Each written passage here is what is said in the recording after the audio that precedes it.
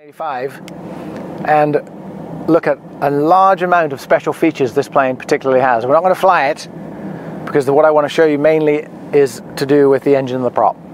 So a little bit of history about this plane. It just had a recent celebrated past.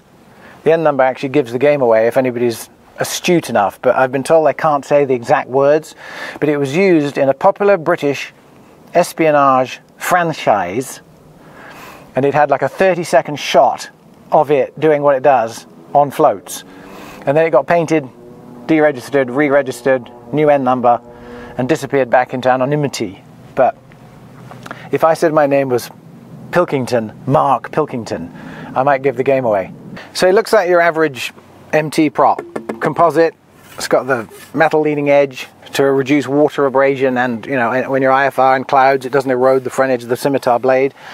But look how much thicker this is. It's longer. I mean, normally it would be about there. So the reversing mechanism is in here, and it's all here. There's hydraulics and pumps and switches.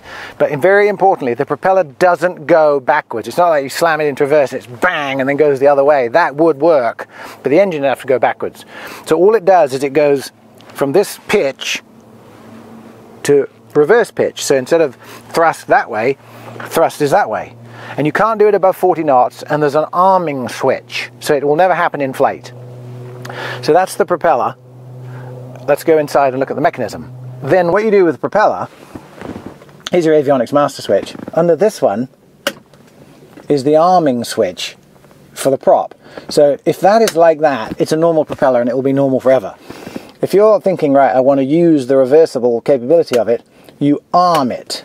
That doesn't reverse it, that just arms it. Then on the yoke, there's a tiny little switch right here. So when you're landing, say you're doing a really super short field landing, you've touched down, you just pull it towards you and the prop goes into reverse.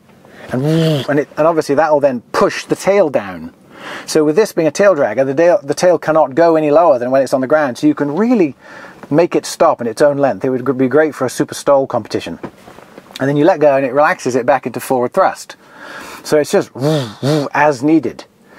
So I'll tell you all this before we do it, so we don't have to do it with the engine running and things. If you shut it down with this switch held in reverse, it will stay at zero thrust. So you've shut it down, it's in zero thrust, now it's sitting there parked. Next time you come to it and start the engine, it will be at zero thrust. So you've come up to a dock, you've parked it, it's at zero thrust, you can start the engine at the dock, have it running, know it's going to start, because passengers get in, get out, get in, get out, and then back away from the dock. Whereas with a normal scenario, you'd have to push it off, and if it was hot, perhaps it wouldn't start. Maybe you're cranking it and it's drifting towards bushes and you've got to rush out with an oar and fend it off because there's no brakes on floats. So this means you can just back it off the dock, turn into wind, put the prop back into forward, disarm that, and take off. It's fantastic. So let's see it in practice. Let's back her up. Right, so at the moment it is a normal plane. Normal propeller, throttle prop mixture, everything's the same. You taxi, you move it around, blah blah blah. And it's just like a 185 should be. So say I think, ooh, I need to back up. There's somebody in a corporate jet watching and I want to put it on a tie down. So you arm the propeller here, propeller armed, and this little switch here, I just pull it back towards me, and the prop goes into beta, and I can reverse by adding power.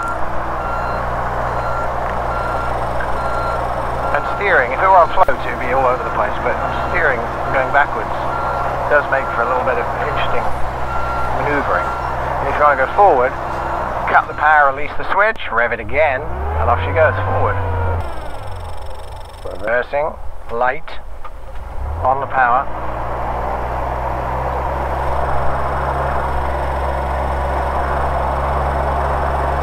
I don't have a backup camera in this thing, so I've got to be careful. But you could do a 3-point turn with it. Forward. And then backing up a hill. So this ramp is not level, watch.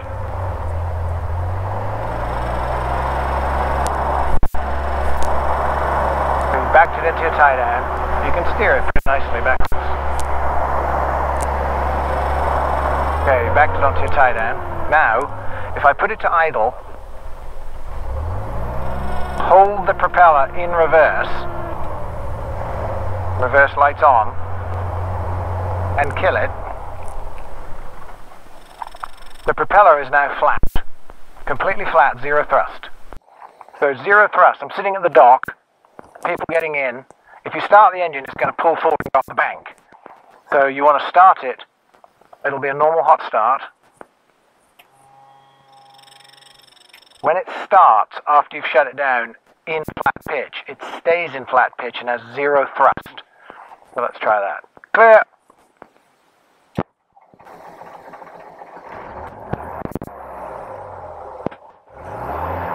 So right now, there's zero thrust. I could be sitting at the dock, idling, and it will not move.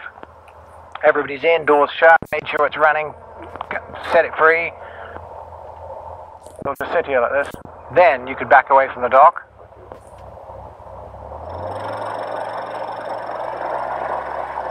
Which would take considerably less power if you're on water. And then you're out in the middle of the lake, you're ready to go.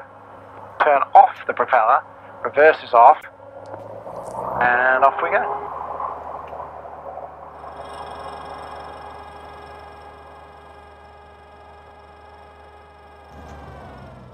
And that is the reversing pitch propeller from MT.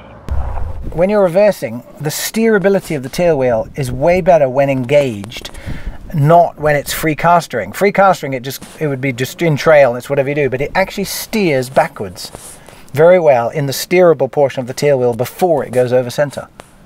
You could maneuver it all over the place. Hi, so this is Mark at Skywagon University. We just had a quick look around this excellent 73 185 with its 90-hour factory new IO 550 and a reversible pitch MT on it.